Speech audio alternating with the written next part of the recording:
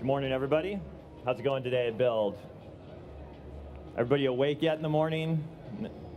Not really. Okay. Well, hopefully you don't sleep through this too much. My name's Richard Weifel. This is my colleague Dan Anderson. We're software engineers at a team at Microsoft building mixed reality experiences. First, I'd like to get an idea of just kind of what experience people have in the audience. Who in the audience has developed a 3D application before? Okay, so we've got about half the people. How about a virtual reality application? Okay, a couple people. How about for the HoloLens? Okay, a bunch of HoloLens people. Great, that really helps me out a lot. So today we're going to talk to you about what it takes to build a mixed reality application for Windows and some of the lessons that we learned over the past year developing a project that we call Datascape. This talk's an introduction to mixed reality development. If you're already an expert in VR development, you're going to find most of this information isn't new, and that's because developing for Windows mixed reality is similar to developing for other devices. First, I'm going to go ahead and show you a video here so you can get an idea of what Datascape is like in case you haven't already seen our demo. We started developing Datascape with 3D map data because we've had many companies talk to us about the value of seeing their data in context on a map. For our application, we chose to visualize spatial weather data because it's both beautiful and it also impacts every aspect of our lives and work. We get this cloud data and wind model data from the National Weather Service, and then we use that information to drive the visuals that you see. Finally, we allow the user to explore how the data could be used in a green energy scenario with solar panels and wind generators. We wanted to prove out the Windows mixed reality platform by creating an experience for these new devices. Our team has a lot of experience creating HoloLens applications, and we wanted to put ourselves in the shoes of third-party developers for these new immersive devices because we think it's important to experience firsthand what all of our developers like you experience. At Microsoft, we believe that mixed reality devices will allow developers to create solutions that wouldn't have been possible with 2D displays. One area where we think this is particularly true is spatial data visualization. Viewing spatial data in 3D allows people to make new insights into data that would be difficult or impossible with a 2D display. With these mixed reality devices, you can move around spatial data naturally and take advantage of the experiences that you've learned since you were a child on how to understand a 3D world. So we created Datascape to inspire other developers about what could be done with spatial data visualization and these new immersive Windows mixed reality devices. Now I'm going to turn it over to Dan, and he's going to talk about building Datascape. Thank you, Richard. Good morning, everybody. All right, so I want to quickly show you how easy you can get started. So for you who hasn't dove into 3D yet, let me show you quickly how you do that. You download Visual Studio 2017. You get that new Creators Update SDK, and then you can download Unity. That's what we used. Now you don't have to use Unity. You can use any engine that you want using Windows Universal, but you're now ready to go. Get one of those new wonderful devices, and you can start diving in. But before you dive in, let's talk about a couple of things that are a little bit different than developing on your traditional flat screen, right? We should talk about staging a little bit. How are you running this one? You have new flexibility on how you're running your app. Let's talk about inputs and then performance. All right, so with staging, you're flexible now. You can walk around. You could choose to have a seated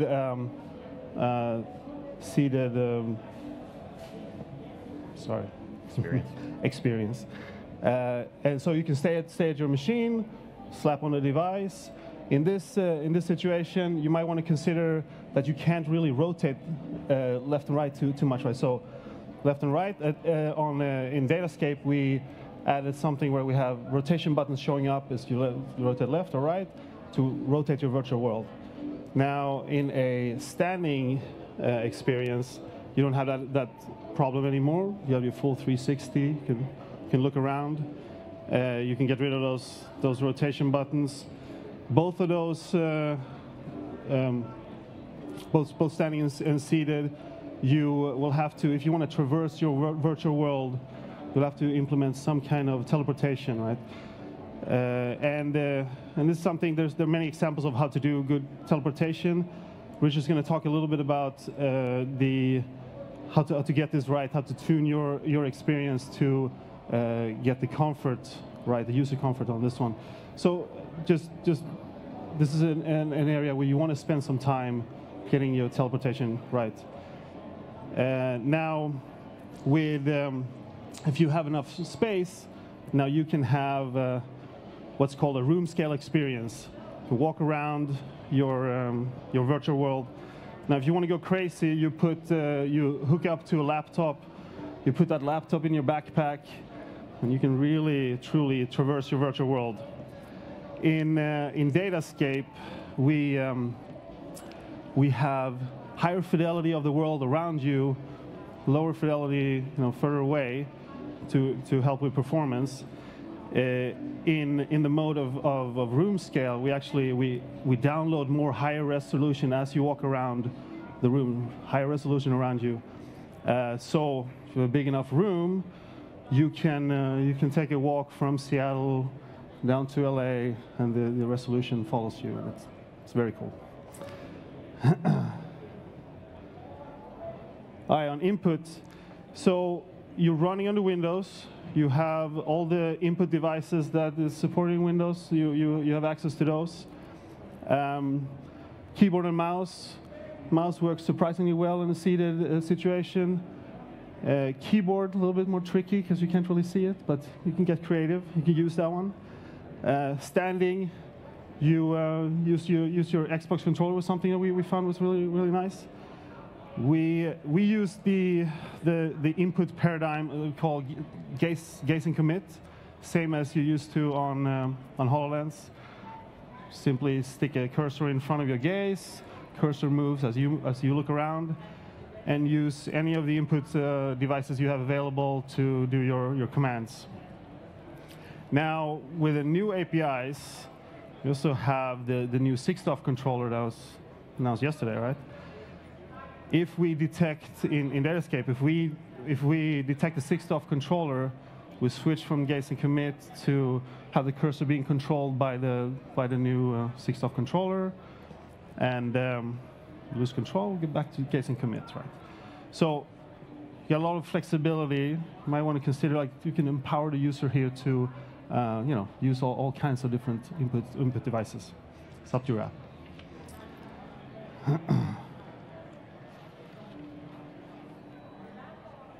All right, and let's talk about performance. So again, for user comfort, and Richard will talk more to this, but we need to hit 90 hertz, 90 frames per second at all times. We are now rendering in stereo, means 2 screens. They're pretty high resolution screens, and you probably want to run anti-aliasing on it. We run, for Datascape, we have 4x MSAA. So bottom line is we have lots of pixels to render and very little time to do so. So start easy. Do design your scene with solid geometry in mind.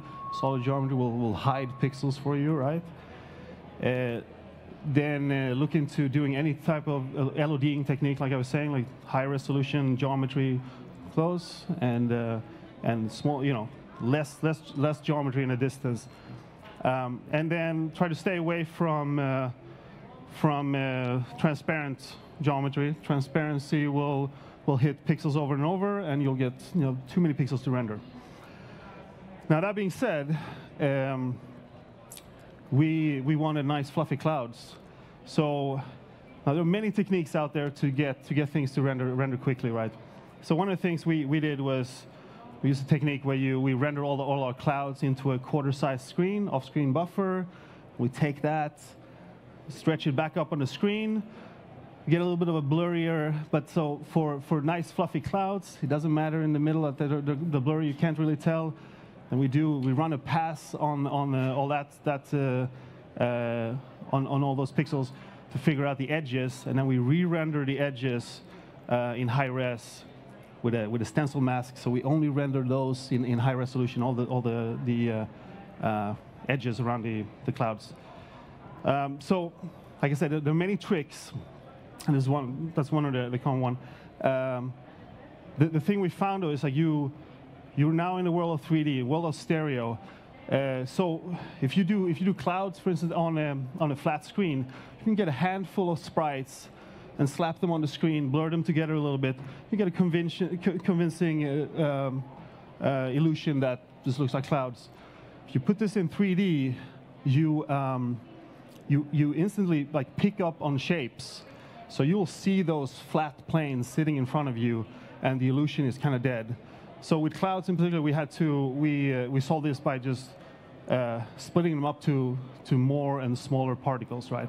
So the gist of it is just try out your technique early on device and figure out what, some of the old tricks doesn't work anymore. You have to figure out new ways of doing these things. And I want to mention like one, we use adaptive rendering, adaptive resolution. Now, if you want to maybe target a variety of different machines, you have something that is not as powerful and something that is more powerful. Or maybe you have seen, like we have, where the draw rate will change depending on where you are. So I'm in Seattle, I got a lot of clouds. I'm in LA, I don't have any clouds. I wish it was the other way around. So with adaptive rendering, what we do is we measure the frame rate, right? And if we're about to hit 90 hertz, or if we're about to dip below, we lower the resolution of the screen a little bit. So you can go by just cutting off like smaller, and you get a slightly blurrier experience, but you'll maintain that 90 hertz, right? If you lower it to 70%, you kind of 70% width and height, you kind of lost half of your pixels, so gained a lot of performance back. And it's really, if you don't lower it very much, it's barely noticeable to users too. Yeah. All right, let me talk a little bit about, so here's some of the APIs that we use and some of the stuff that you should get familiar with. So in Unity, so the first thing, and especially if you're new to VR and this kind of stuff, the camera just comes into Unity, and the user is the camera, and it's very cool, and you don't really have to do anything. The second step is like, well, you can't do anything about this. Like the user is in control. You just have to deal with the consequences of the user poking his head through geometry and that kind of stuff. Like you have to figure out how to deal with that. But really, you don't have to do anything. Unity gives you the camera. It's happening already. There's new input APIs. This is where you get your 6DoF information, position, rotation of the thing, the little controller gaze, the little ray from the controller. You have spatial information. This is where you will find things like where's my ground. So in Datascape, we will put our world at our feet. You'll also find things like what is the boundary space that you set up already. If you want to prevent you from sticking your head through objects, you might want to put stuff outside of that boundary. Or if you want to, be able to touch stuff, then you put them inside. We have device data. This will be special readings from the device you're using right now. Resolution, field of view. You can use some of this stuff we use to figure out the best font size to use for by figuring out like the pixel density, basically, right? This will also be where you would find if your screen is transparent or not. World Anchor, so this is one of the things we're using, but it's also from, if you're in HoloLens world, you know a little bit about this, but it's a cool concept of you are saving off a physical position, basically. So in between runs, you can say, I have saved off that my water is right there. It's actually Richard's water.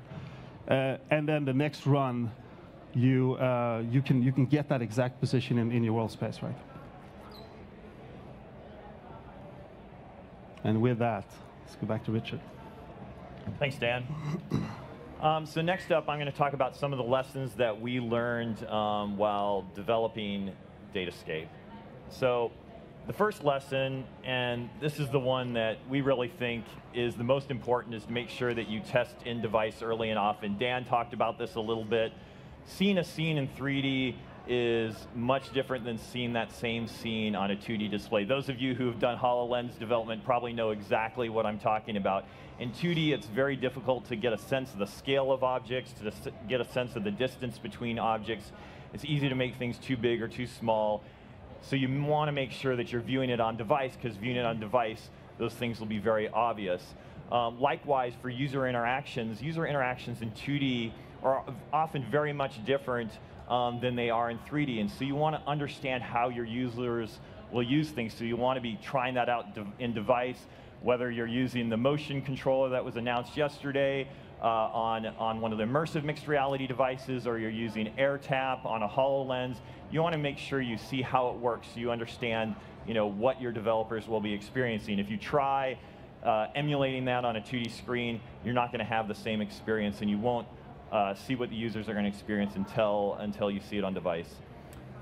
In general, kind of rules of thumb that you've used for 2D application development don't always translate well into 3D, so you want to make sure you're trying it out. An example for Datascape was the wind visualization that we have.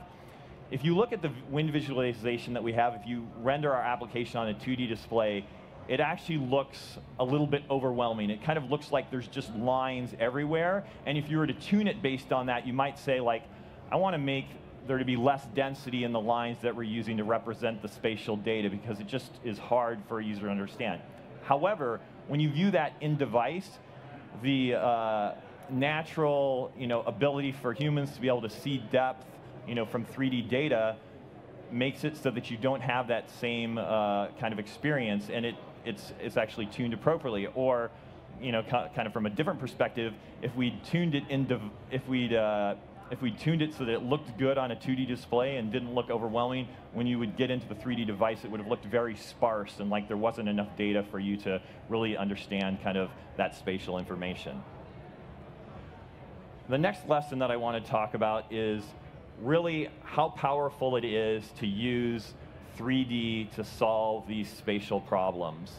The great thing about all of these mixed reality devices is the insights that you can give you into this spatial data that wasn't previously possible. So really make sure that you take advantage of that. Like, each of you probably has some type of data in your business that's 3D, or a vertical that you're looking at. And so you should think about, how can I take data that previously would be difficult to get insights from on a 2D screen and display it on the HoloLens? So like the wind model data and the cloud model data, if you're trying to view that on a 2D screen, you'd probably be looking at top-down views, and you'd maybe be going through elevation slices and trying to get an idea. But in 3D, we can just display all of that data spatially. And so that's really take advantage of 3D. Now, on the flip side of that, there's some problems that aren't going to be appropriate for a 3D display that are going to be appropriate for a typical Windows 2D application. And so don't try to force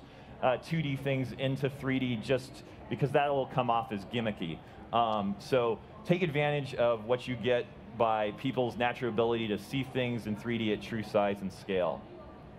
One example of this in Datascape also is you can see, if you look up, you can see the jet stream above your head, and if you look down, you can see the surfaced wind. And often the wind at those higher altitudes are moving in much different directions, and the surfaced wind, you can really see how it interacts with the terrain.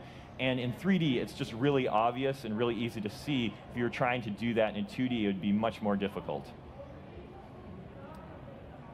The next lesson that I wanted to talk about is we think it's really valuable to think about virtual objects as if they were real objects. And the reason for that is, for people who are running your application, to them, it looks as if it's real, whether they're in a HoloLens device and you're seeing, a hologram sitting right here, or if you're in an immersive mixed reality device and you're in a virtual world. To them, it still looks like there's an object sitting there. And so the more that you can do to make those objects act the way that a real object would, it'll make it easier for your users to interact with those objects. Because ever since you were a child, you've learned how to interact with the 3D world. You've learned how to understand the 3D world. And so if objects in the virtual world react the same way that they do in a virtual world, you'll be able to leverage that knowledge that people have had since their childhood. In fact, this is an area where I think as software engineers, we probably have a lot that we can learn from industrial engineers because industrial engineers have been doing this in the real world for a long time. And I think that's for people who are thinking about this, if you work in a company that has industrial engineers, it might be a good idea to go talk to them and see what are the kinds of information that they can share in helping you build a 3D application.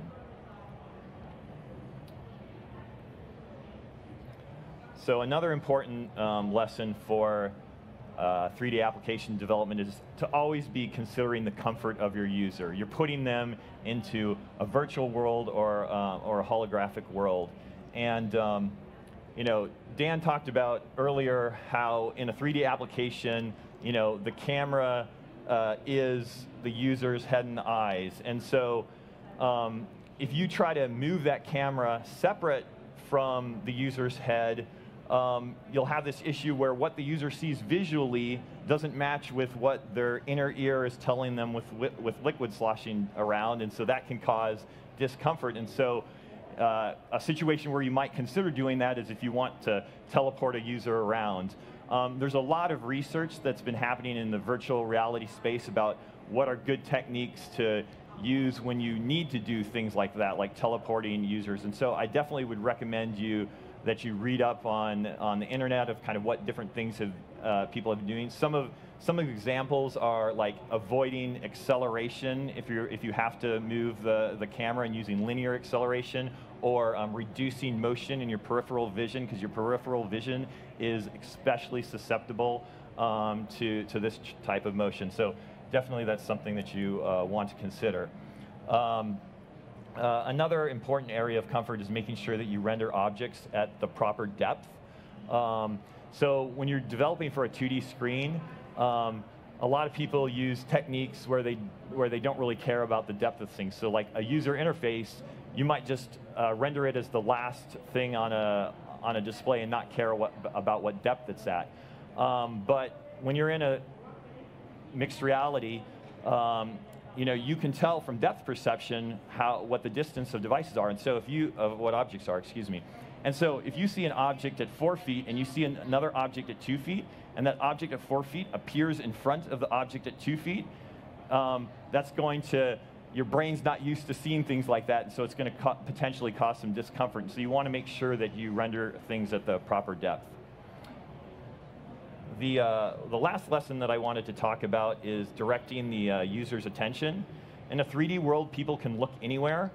That's awesome for the user, but can be challenging for you as a developer because you may want to direct them to something particular in your application. So make sure that you use techniques to help the user out.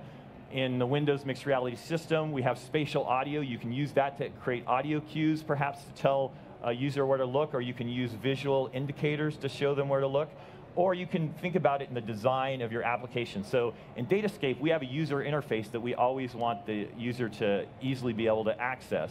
And since we support a wide variety of input devices, we can't rely on the user necessarily always having a motion device. And so we display our user interface up in the sky. And what we have is we have it so that it'll travel around to the 4 cardinal directions on a compass, north, west, south, and east. And so wherever they are, all they have to do is look up, and the user interface will be somewhere nearby. So think about techniques like that to understand and where people's user attention might be and to attract them to what's important for you. So just a few closing thoughts before I end here. Obviously, here at Microsoft, we think that these new mixed reality devices can really do a lot for spatial data visualization. I'm excited to see what those of you in the audience might develop for applications. If you've already done virtual reality development or HoloLens, for the new immersive mixed reality devices, you'll find familiar tools. If you haven't developed for Windows for HoloLens before, you'll find it's this, but you have developed for other VR devices, you'll probably be using much of the same tools. And if you haven't developed for virtual reality or anything like that before, there's a lot of information out on the internet already because we are using familiar tools. Like Dan said, think about how mixed reality is different when you're designing for your application, different than 2D, and make sure to take that into account. And try your ideas and devices early as you can to see how they're going to turn out. So I'm really excited of what all of you guys are going to build with kind of these new devices in this new ecosystem. So thank you for coming. Please check out the Datascape demo if you haven't already on the show floor in the Windows Immersive Mixed Reality booth. Pre-order your Mixed Reality Dev Kit. There are code snippets from what we use to develop Datascape that are on GitHub as part of the Holo Toolkit Unity package. If you've already done HoloLens development, hopefully you're probably already using that to make it easier for you to develop applications, and we're extending that to support these new immersive mixed reality devices. And you can revisit this and other build sessions on Channel 9. Thank you very much. Thank you.